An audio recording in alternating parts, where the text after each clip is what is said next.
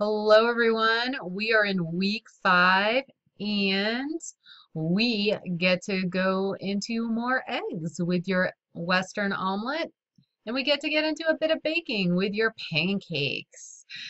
Now, for those who are nervous about baking, don't be. This is a great skill to learn and to know.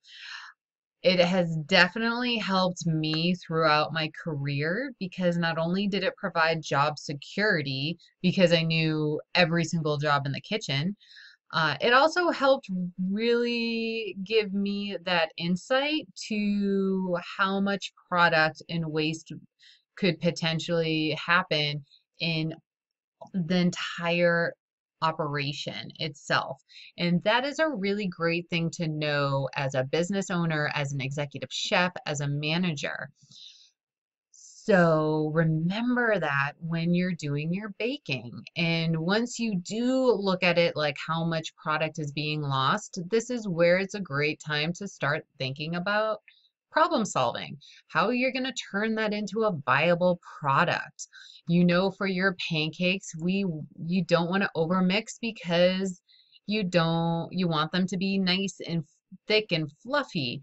But what happens if you do overmix and they're super thin pancakes? What are you going to do with that product? Are you still going to serve those thin pancakes, or are you going to make a new batch and give people the proper fluffy pancakes that they are expecting because they're expecting that consistency? Well, for me at the B&B, if I made flat pancakes, I knew if I knew I had kids, I would turn them into little silver dollar pancakes. They loved having mini pancakes. I would do little pancake, a little amuse bouche of a pancake and do like a little tiny one, and do kind of almost make it like a canapé with that pancake for the guests to enjoy before I served them the actual, their entree. So you can turn it around and turn it into a viable product still. Uh, but the key thing is, especially when you're doing assignments, remember, if it doesn't turn out, you have to say what parts didn't turn out and what you would do differently.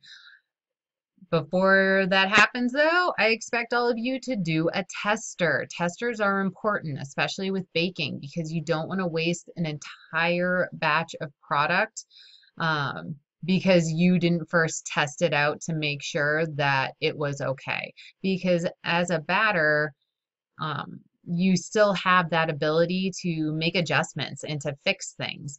But if you bake off everything, you don't have that opportunity to fix it. So that's where getting into the habit of doing a tester is really important. So let's start that now this week. Uh, for your for your week on the main page, we have our research materials, your knowledge checks, and your conversion knowledge checks. Remember, these are worth points, so get those done. We also have our live session archive here, and we have the assignments here.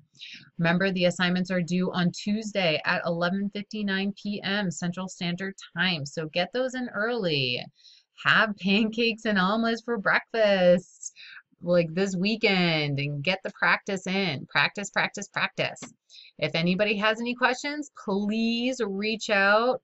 You can always call or text and we can go through everything together. I hope everybody has a fabulous week and enjoy your omelet and pancakes.